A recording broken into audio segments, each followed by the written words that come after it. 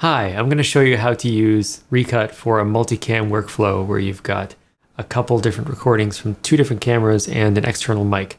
So you'll get to see how we sync them up and then how we take that all into Final Cut Pro. Let's go. So over in Recut, I'm going to drag in my camera footage. This is from a Sony camera. Wonderful face right there. I'm also going to drag in my iPhone footage. This is from my iPhone, 12 or whatever. So you can see this is like a second angle. And I'm also going to drag in the audio that came from an external mic, which is the one above me. So the first thing to do is to sync these up because they were recorded at different times. They started at different times. And so I clapped a couple times at the beginning of the video so we could sync them up. Just before that, real quick, I want to show you can drag the bottom left edge of these tracks to make them bigger, to make the waveforms easier to see if your waves are small. And zoom in with this bottom down here. This button or plus or minus keys on your keyboard. So you can see in the waveforms where these claps are. And so Recut doesn't have automatic syncing yet. This is a thing I'd like to add in the future. But for now, we'll do it manually. I'm going to use the playhead as kind of a ruler and then line it up with the edge of this audio waveform. And then from inside clips mode, where I can drag these clips around, I'm going to drag the claps until they line up here and then also here. It's important to be in clips mode here. If this says segments, then when you click, you're going to get the silent and audible parts instead of the whole file. So make sure that it says clips, and then you can drag the whole file around. So once you've got these pretty well lined up, you can hit play and just hear how it sounds. Make sure it sounds pretty good, because the next step is going to be to mute the tracks that are not the primary audio here. Because in this case, we've got the same audio 3 times. One of them is the high quality one. The other 2 are camera audio and are going to be lower quality. So we want to mute these and also ignore them.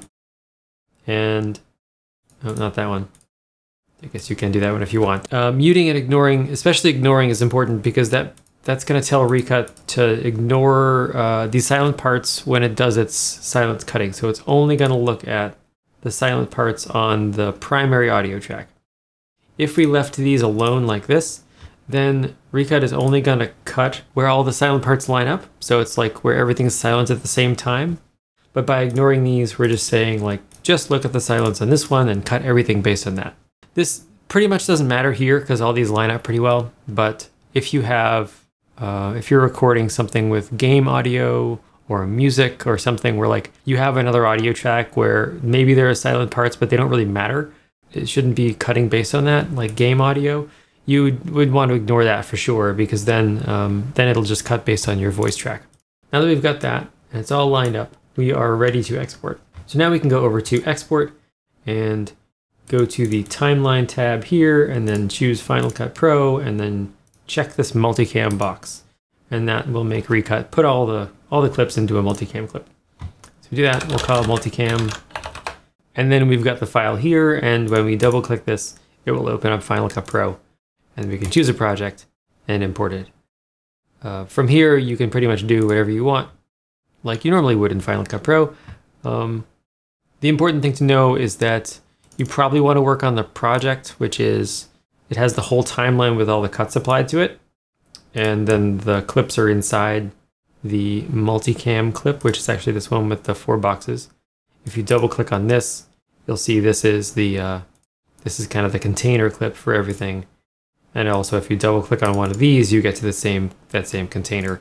But from the project view, you get this timeline where you can change the angles and change this to camera 2 and whatever, and just however you normally edit multicam.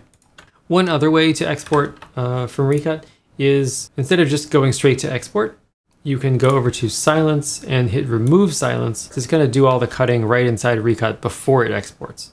So you get to see what that's going to look like. If you don't click this, then it's just it'll do this exact same thing when you hit the export button and then just apply it to the Final Cut timeline.